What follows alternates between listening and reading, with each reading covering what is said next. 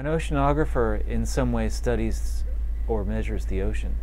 That's really what an oceanographer is. You know, whatever you can think of as far as the ocean goes, they measure it, or they try to understand it on all types of scales. I mean, you're talking, some people are looking at the globe and looking at climate change. I mean, that's obviously a big issue nowadays. People are really interested in the role that the ocean plays in climate change, you know, and then you get down to smaller and smaller processes. People look at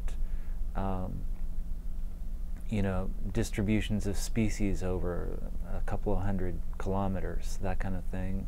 And then you get down into bays and oceans, and people looking at, you know, how things go on in bays and oceans or estuaries.